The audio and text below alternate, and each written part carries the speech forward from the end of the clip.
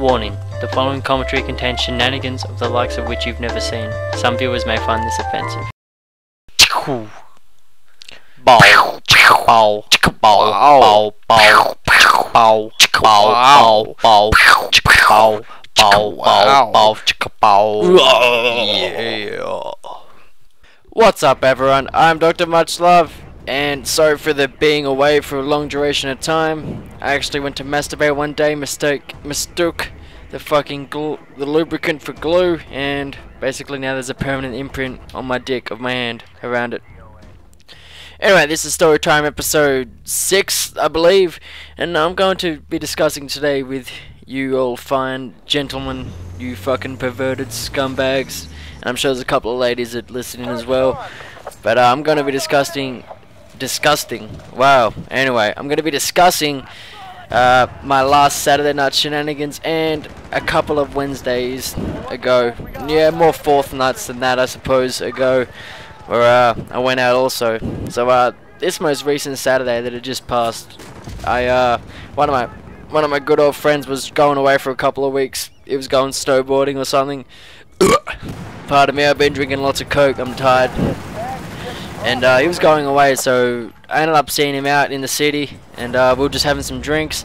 Turns out the bar had his fucking AIDS on a Friday night sometime, so we decided to go to this nice hip hop bar called the Northern Club.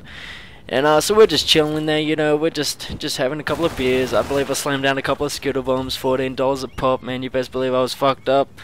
And then anyway, so we were just chilling there, and then we look across the bar, and we see this cute little sexy Asian woman. Now, I don't know what's going on. She looks alone, she's face palming because she's obviously bored and tired.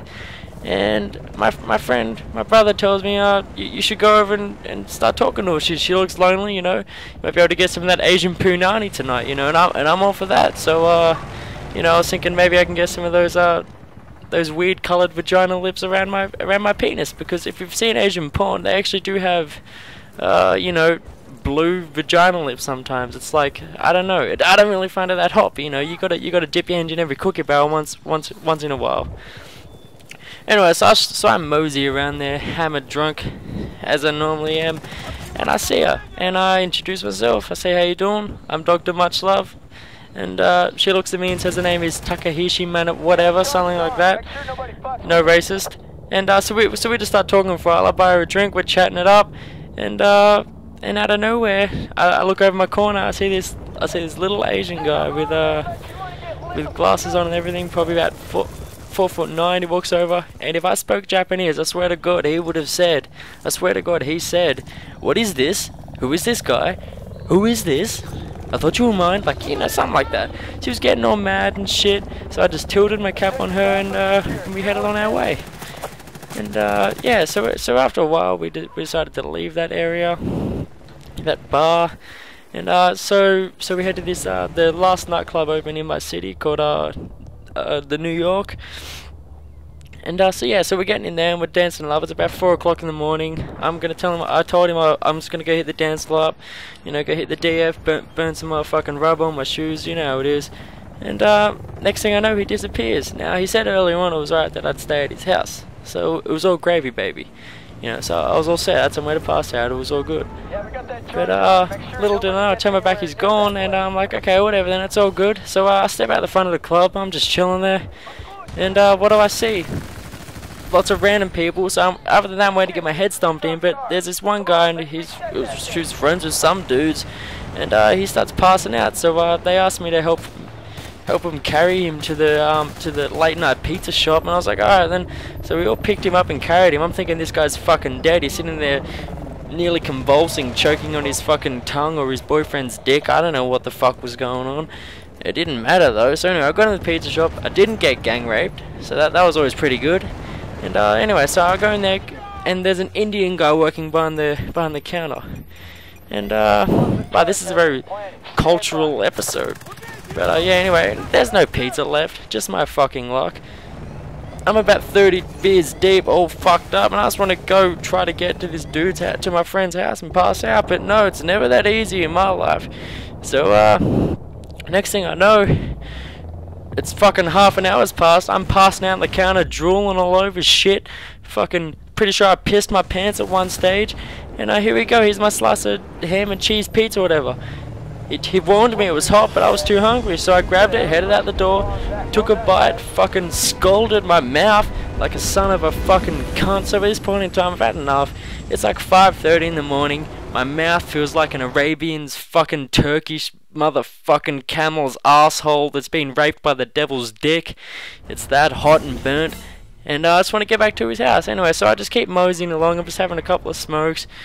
Had another beer or so, and then next thing I know, I'm at this hill called Belfast Street, and that's not a good thing, because when I was a lot younger, I actually skated down it. It's this massive ass fucking hill, and so I realized I was about 40 minutes walk from my friend's house.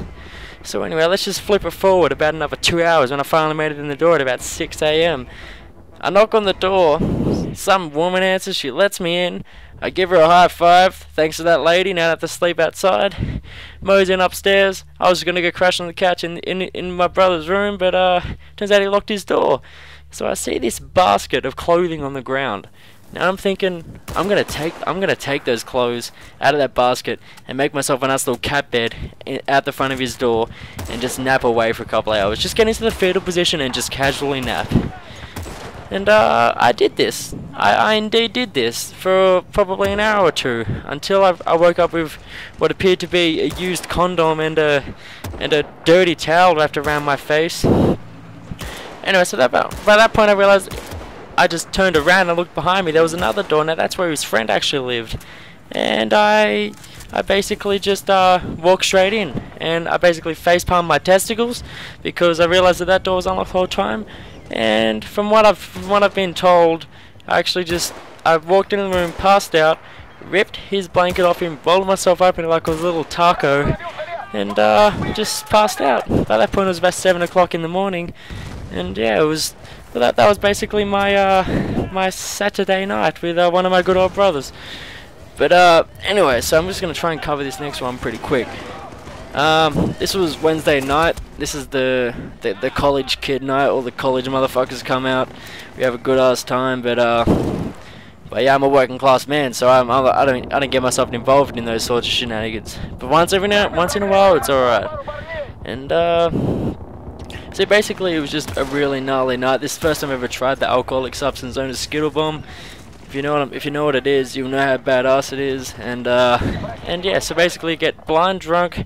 And at the top of this club, at the top of this dance club, there is actually a fucking karaoke bar. Now, apparently, from what I've been told, there was this one guy. He was not drinking, was not doing anything. He went there just to sing karaoke for the love of his life. And I'm sitting there with one of my best friends, pointing and laughing at him, saying, "This guy's shit. I'm gonna get up there and I'm gonna show him how it's done." And mind you, I don't remember any of this. This is goddamn retarded to me at this point in time. So yeah, basically I get up on stage, grab the spare mic, start singing along with him. I sang for 3 whole fucking songs, and then apparently the music cut off, and he just said, this other guy's just like, "I don't even know this fucking guy," and I just laughed in his face and kept singing. Can you imagine that? DrMuchLove doing karaoke? It was fucking retarded, bro Skittles. But anyway, so I eventually ended up getting kicked out that night. I don't know what I did. I probably tried to fucking shoot up awesomeness in the toilet. I don't fucking know. And anyway, so later on that night, I was just gonna go stay at one of my friends' house because I was too drunk to be coming home. And I was like, "No, I'm all good, man." And apparently I started getting enraged and angry at him. And this is not me. This is the one-off time in my life. And it was quite surprising. But and apparently I got up, stood up, and I got out of the car, and I was just convulsing. I was like, and he's telling me, "Get back in the car, bro." And I'm like, "Nah." So anyway, I ended up going inside, smashing my plasma into my wall, just falling into it. Went out the back and just casually vomited, fell in my vomit, then fucking slept in the pond the night. Yeah, I have this little pond in my backyard. But yeah, you know this has been. Peace out, much love.